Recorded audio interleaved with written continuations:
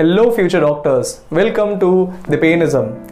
I am Dr.Dipen Shah and आज की video में हम लोग डिस्कस करने वाले about oogenesis. We have already discussed in my previous video about spermatogenesis, so we are going to compare it and we are also going to discuss the process of oogenesis.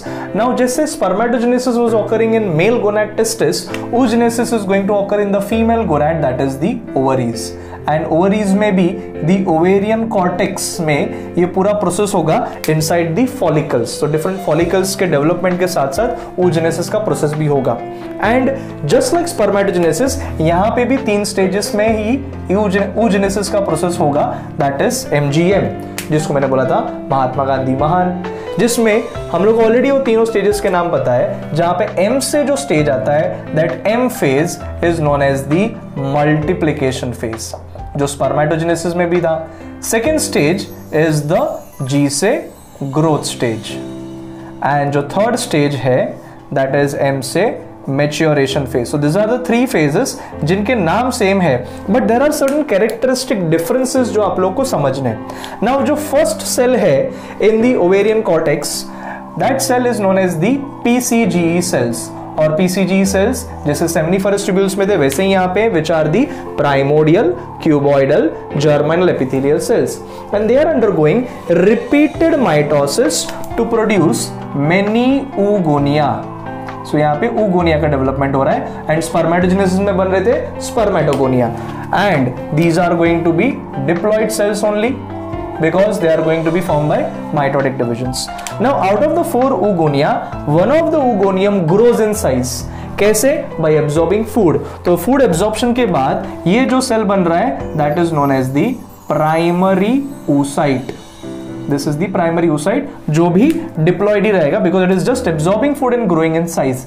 But when you draw the diagram, we compare that primary spermatocyte was very small, whereas primary oocyte is comparatively a larger cell. मतलब it absorbs more amount of food. इसमें cytoplasmic content बढ़ जाता है because embryo के development में majority of contribution is by the female gamete only. So that is why cytoplasmic का content is derived more from the female gamete itself. इसको हम लोग बोलते हैं maternal influence. Now this primary oocyte undergoes maturation division, जिसमें 2 substages आएंगे, that is going to be meiosis 1 and other is meiosis 2.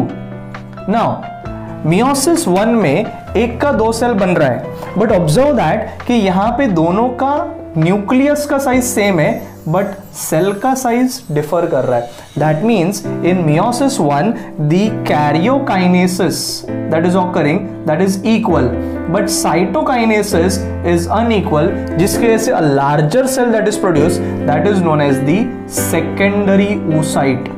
So secondary oocyte का जो development हो रहा है it is much larger because उसको ज्यादा साइटोप्लाज्म मिलता है and cytokinesis is unequal, and meiosis 1 is a reduction division, इसके लिए haploid cell बनेगा, and the other cell that is produced is known as the polar body, which has very less amount of cytoplasm, which is also going to be a haploid cell.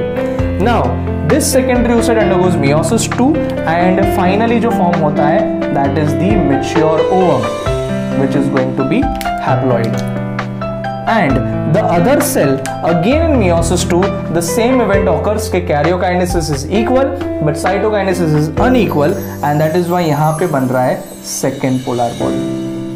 It is possible that first polar body भी जो बना है it can undergo meiosis 2 and further 2 polar bodies बनाए, मतलब totally there is formation of 3 polar bodies. और 3 polar bodies क्यों बनते हैं अगर क्वेश्चन आता है, then it is formed to remove the unwanted chromosomes, and majority of cytoplasm should be given to the mature ovum itself. That is why cytokinesis unequal होता है and इसी को major amount of cytoplasm मिलेगा. So in oogenesis process, one primary oocyte produces one ovum only. So अगर 100 primary oocyte है तो 100 ovum ही बनेंगे, but spermatogenesis में कैसा था, 100 प्राइमरी स्पर्मेटोसाइट्स वर generating 400 sperm cells. Similarly 100 secondary oocyte हुआ तो भी 100 ओवम ही बनेगा.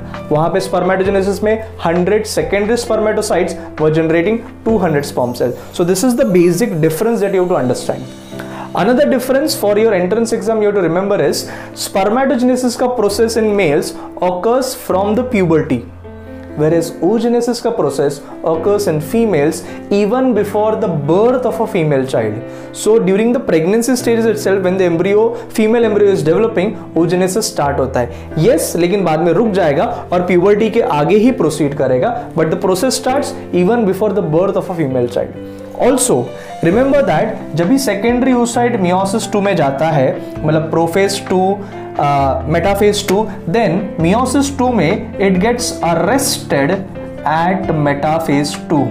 मेटाफेज 2 में आके ये पूरा meiosis 2 का प्रोसेस रुक जाता है एंड वो प्रोसीड तभी करेगा जब भी स्पर्म सेल अपना सेंट्रियोल इस सेकेंडरी oocyte को देता है which is arrested at metaphase 2, और सेंट्रियोल मिलेगा तभी जाके मेच्योर वर्म बनेगा. सो फीमेल्स में मेच्योर वर्म कभी नहीं बनता. मेच्योर वर्म तभी बनेगा only if there is process of fertilization which is initiated. So only when the sperm cell gives the centriole to the secondary oocyte, तभी meiosis to complete होगा and mature worm का formation होगा. So this I have explained the entire concept of oogenesis and you can easily compare it with spermatogenesis also. इसलिए दोनों videos मैंने साथ में post किए. So stay tuned for my further videos and thank you from Dipenism.